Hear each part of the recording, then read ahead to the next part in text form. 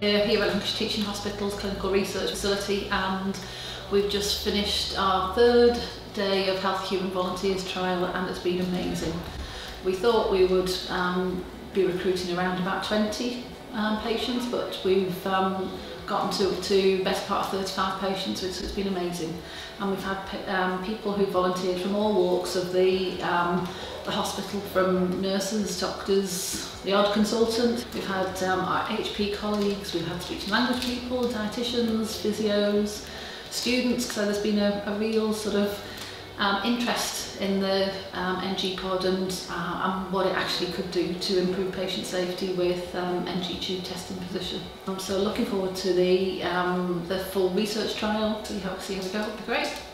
Well, we've had 36 patients today and it's been absolutely wonderful. Everybody's been really great from all disciplines that have come down and helped with the research. 36 tubes later, it's home time.